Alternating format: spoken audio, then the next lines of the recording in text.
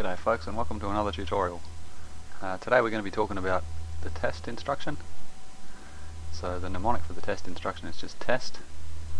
It takes two operands. The first is a register or memory, and the second is a register or immediate, IMM. Okay, so any size, 8 bits, 16 bits, 32 or 64. And what this does is it performs a bitwise boolean AND, the same as the AND instruction, but it doesn't set the answer in the destination or op1, it just sets the flags. So it's similar in many ways to the compare instruction, but let's see, so compare, the CMP instruction, performs a sub, but it doesn't set the answer in the first operand, and likewise the test instruction performs a boolean AND, and it doesn't set the answer. Okay, so just a quick review of exactly what a boolean AND is, just in case we've skipped the tut where we introduced that. So AND, if we say A here and B here and A and B. Okay, so I'm going to draw a truth table just here, and we'll go through what this means in a second. So 0, 0, and we've got 1, 0 and 1. Okay, so 0 and 0. The value if they're both 0 is 0. The value if either one of them is 1 but the other is 0 is 0. And finally the value if they're both 1 is 1. So what happens is if we've got two operands that we're ANDing together, say AL equals 1, 2, 3, 4, 5, 6, 7, 8 in binary, maybe those digits. Let's say BL equals 1, 1, 0, 1, 1, 0, 1, 0. Something like that. Then to calculate what AL and BL, the boolean AND, will be, you look at each binary digit by itself. So here we've got a 1 and a 0, and you come over and look up the appropriate line in the truth table. So 1 and 0, it's this line just here, and we said that the answer is going to be 0, so it'll be right there. Here we've got a 1 and a 1 as the second digits, so they're going to be ANDed together, and the answer in this particular instance is this fourth line just here, so the answer is a 1, and so on and so on. So we're going to go through each of these and pretty much find where there's both 1s in both of the operands and set that to 1, otherwise it's 0 in the answer. So 0, 0, 0, 0. Okay, so that would be the answer just there of AL and BL. If we typed something like AND AL BL, AL would be set to this value. Whereas if we type test AL BL, it'll calculate this value, but it won't put the answer into AL. Instead it'll just set the flags. Whoopsie daisy. Okay, let's have a look at the flags that it actually sets. So that's how you calculate an AND anyway. Boolean AND. We did do a tutorial on the what are they, logical instructions or Boolean instructions, so you might want to look that up. Anyway, the flags that it sets is the sign flag, which is SF. Test also sets the parity,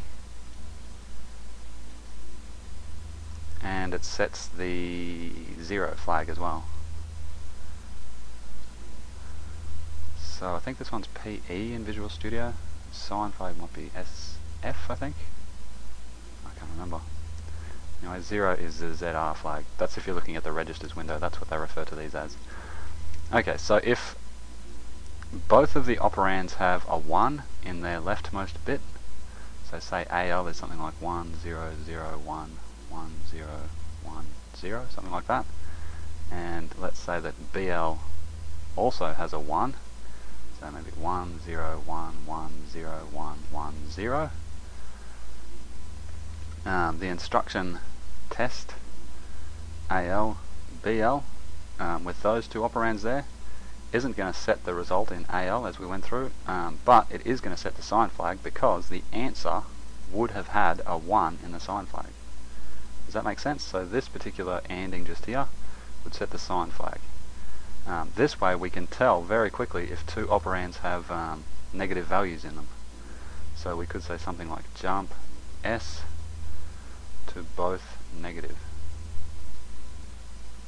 and it would only take this jump, it would only jump to the both negative label if both AL and BL had negative numbers when you're looking at them in signed. Okay, so let's have a look at another example. If we had not a 1 here in BL, but instead we had a 0 here in BL, then if we went through and ANDed everything together, we know that we would get a 0 right there, since our truth table had a 0 for 1 and 0. So in this particular instance, the sign flag would equal 0. That just tells us that either one or both of the operands is positive. Okay, so that's how it sets the sign flag. The parity flag, weird little parity flag, it's going to set this based on the number of 1s in the answer. So if we say that AL equals something like 0, 1, 1, 0, 1, 1, 1, 0, we say that BL equals 1, 1, 0, 1, 0, 1, 1, 0. The parity is going to be a 1 if there's an even number of 1s in the answer, and it's going to be a 0 if there's an odd number of 1s in the answer. So let's calculate the answer first of all. What is AL and BL? The answer would be 0, 1, 1, 0, 0, 0, 1, 0. Okay, we've got 1, 2, 3 1s in the answer. So the parity flag in this particular instance would be 0. 0, or odd parity. There's an odd number of 1s. Do keep in mind that even if you do something like test AX, BX, even though these are 16-bit values, the parity flag only looks at the bottom 8 bits to determine whether it's odd or even parity. It's a weird, useless little flag, but that's what happens. Okay, so if we just let's just change one of these and we'll. There we go. So if that one there was a 1 as well, and we did test AL, BL, then we know that the answer is going to be a 1 here instead, but the rest is going to be the same. So in this particular instance, there's 1, 2, 3, 4 bits set to 1, so PF would equal 1. Even parity. So we could say something like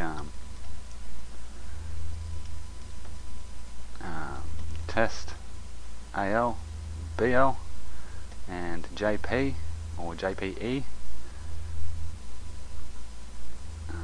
even par, and it would only jump to this label, even par, if AL and BL shared an even number of 1s.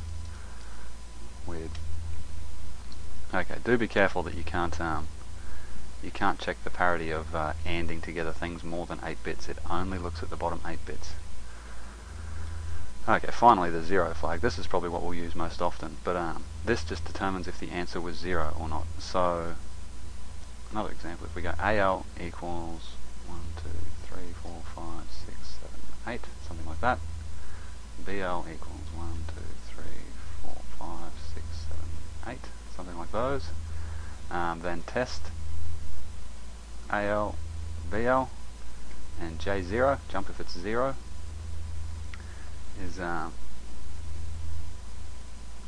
going to jump if there's no bits that are both set to 1 in these two. So in this particular instance, we can see immediately that the answer is going to have a 1 just here, and it's going to have a 1 just here. So AL and BL both share 1s in those particular bits, by pure chance. I just wrote it out randomly. But that will mean that this jump won't be taken in this example, since they share 1 bits. Okay, so let's get rid of this one, and we'll get rid of this one. We'll change those both to 0. Okay, so in this answer, the everything would be 0. They don't share any bits at all. So if BL just had a 1 right there in its 6th bit, and AL had all of that rubbish, then this jump won't be taken. Sorry, it will be taken. Yeah, jump 0, don't share. Yeah, so before it would have fallen through to this region just here, but this time it's going to take the jump. Okay, so let me just rub all of this out. Actually, I might grab a new page. And we'll talk about how you use this, or why is it useful to have the test.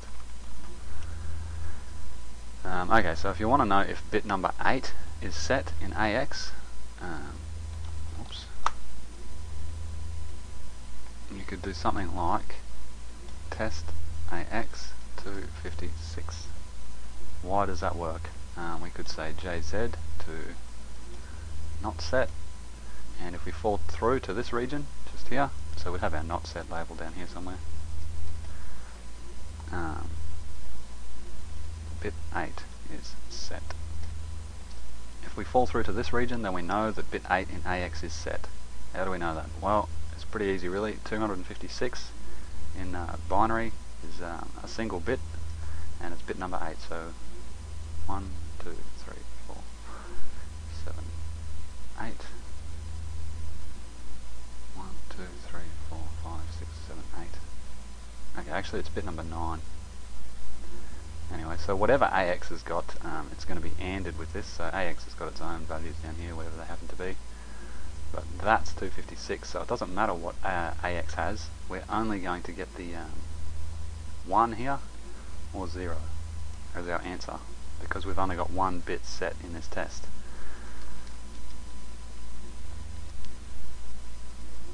So this is probably mostly the use for it, is to test a particular bit. If you would prefer to use binary, then you could just type something like test AX and 1, 2, 3, 4, 5, 6, 7, 8, 9 B.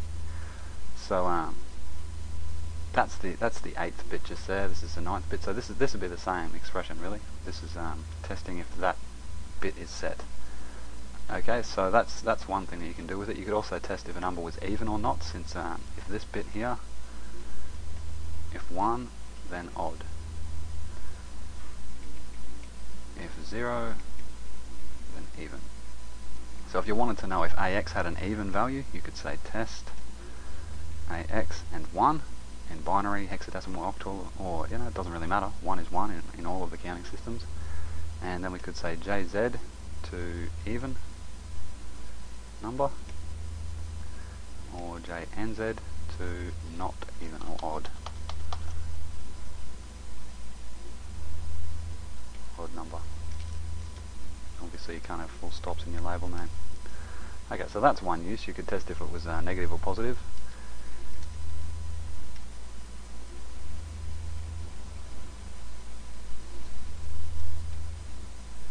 Another use for it might be testing if a number's sorry, that was one use. That was testing if it was divisible by 2 or not. But another use would be testing if it's negative or positive. So something like test AL and 1, 2, 3, 4, 5, 6, 7, 8. Right there, we know that if this is an 8-bit byte, this one right here is the sign bit. So if we boolean AND AL with the sign bit, all we're going to be left with is either 0 if AL was positive, or 1 if AL was negative. So we could say, in that instance, JZ to positive, or JNZ to negative. Alrighty, and we'd know if AL was negative or positive. And another thing we could do is really quickly test if a region of bits was set. So say we want to know if AL has anything set in the bottom 4 bits. We could go test AL 1, 1, 1, 1 binary, and J and Z, jump if it's not 0 to something was set. Okay, so our label here would be something was set, and it's only going to take this jump if AL had something, anything at all, in one of these first bits. If it's got nothing but 0 in all of those first bits, then yeah, the jump won't be taken. You can also test for any divisibility by a power of 2, just by subtracting 1 from the power of 2 and putting that as your second operand. So say we want to test if it's a power of 2, 512. We want to test if AX is divisible by 512. We could just do something like test AX, and we get 512 minus 1, which is 511. And that will test if AX is divisible, or evenly divisible, by 512. You can have a bit of an investigation as to exactly why that works, but yeah, it's pretty interesting. So in this example here we would say jz div by 512 jnz not div. So you could use, if you wanted to test for divisibility by say 256, then you'd use 255. If you wanted to test divisibility by 4096, then you'd use 4095, etc, etc. Pretty easy really. But usually you'll just be testing single bits with this instruction. Okay, so maybe one final thing is, I don't know if we went through this before at the start, but you can test if two registers share any values at all. So something like test AX and BX, JZ to don't share, and JNZ to share. So it's only going to take this jump if every one bit in AX happens to not coincide with a 1 in BX, and it's only going to take this jump if at least one or more of the 1 bits in AX happen to coincide with those in BX. Okay, so that's the test instruction. Interesting little instruction, and use it to test bits. Thank you for listening.